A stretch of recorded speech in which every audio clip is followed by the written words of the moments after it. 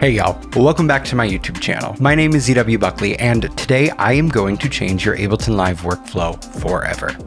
Seriously. I have been using and teaching Ableton Live professionally for nearly a decade now, and this is literally one of my absolute favorite things to teach students. If you struggle with keeping your productions organized, you're going to need this. If your production is filled with a ton of half-used tracks that you're afraid to delete because you might use them later, you're going to need this. If you are terrified to experiment because you don't want to lose what you already have, you are going to need this. What I'm going to teach you today is the difference between live sessions and live projects, and I'm going to show you practical ways in which that knowledge changes truly everything. Let's jump in. So when most producers think of their Ableton Live project, they think of this file right here, the good old .als file. I'm sorry, but this is wrong, and this is why your life is filled with pain. Your Ableton project is the folder that this file is contained within, alongside your samples, backup, and Ableton project info folders. So what exactly is this file here? This is a .als file, and this is called an Ableton Live session. And so what is the difference between a project and a session?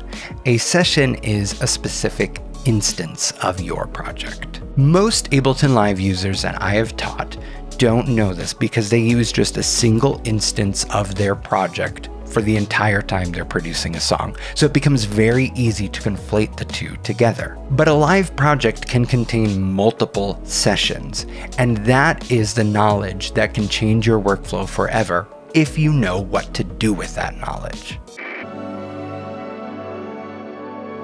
Lots of productions go through multiple distinct stages. You've got your initial sketch, vocal recording, instrument recording, production, sound design, vocal production, mixing, mastering. They all can add up really quite quickly. And some of those stages, like sound design, can be really quite messy. You can use a different session for each of those within your project. Now, I know you might be thinking, ZW, that sounds really nice and everything will be neatly organized, but then I have to export stuff to drag into a main production, and that just seems so tedious. Well, guess what? You don't, if you understand the difference between sessions and projects. Let me show you. So I have this song that I'm slowly working on, and here's the drop.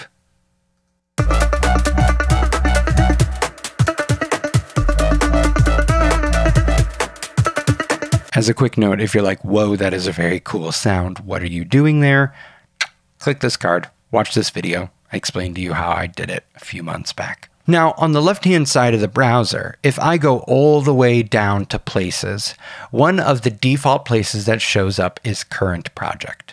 When I click on current project, it shows everything in the project folder, including every session or .als. And any of these sessions can be expanded. And there you see every single track in that session. And so this is a session in which I'm doing all of my sound design. And so in the sound design session, I was working on a pad for the drop.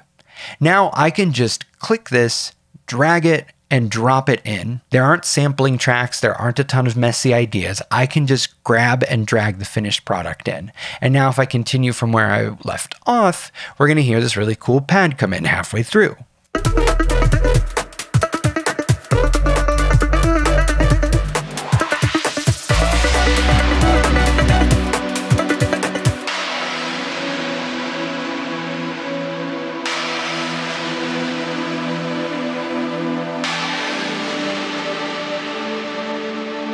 When you take advantage of sessions nested within a shared project folder, you can easily and effortlessly move things between productions, and that allows you to really compartmentalize your workflow to keep things clean, neat, and tidy. You can also use sessions as a form of manual version control. I do this all the time so that I can always step back when I need to if I have to grab something from a previous session.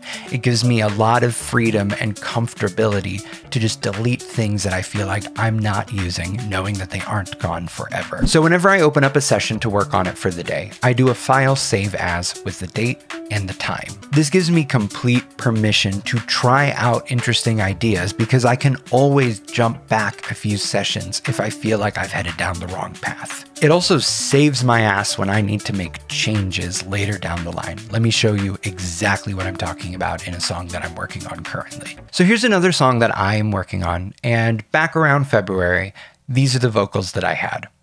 Every speck of dust, every grain of sand, every molecule can never hold its shape. Every speck of me, every inch of you falls apart before it finds its right place.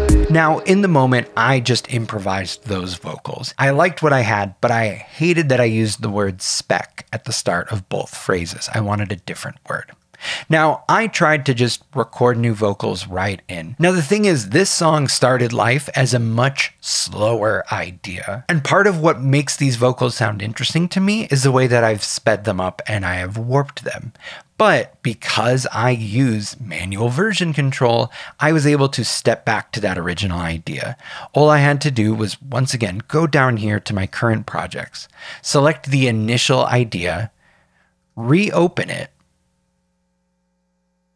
and then I did a file save as to this vocal re-record, and I recorded a new set of vocals at the older, slower tempo. Every speck of dust, every grain of sand, every molecule can never hold its shape, every piece of me.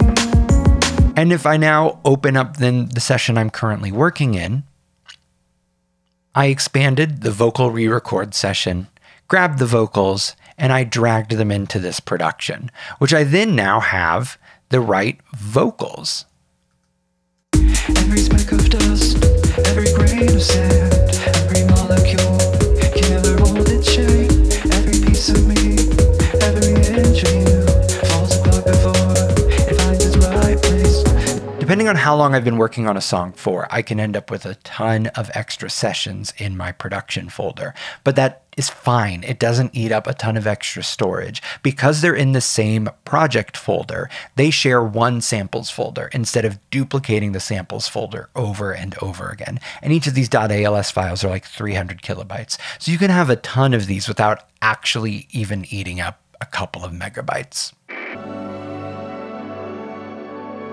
So many of the workflow problems that I've helped students address over the years are a direct result of resource mismanagement. The key to fixing that is understanding the differences between projects and sessions in Ableton Live. This approach to project management puts everything in its right place, reduces friction, and sets you up for long-term success. If you already do this, then you know how valuable it is. And if you've learned this now for the first time, then I'm very excited for you and how quicker you're going to become as a producer as a result of this. As always, thank you so much for watching. Please consider commenting, liking, and subscribing.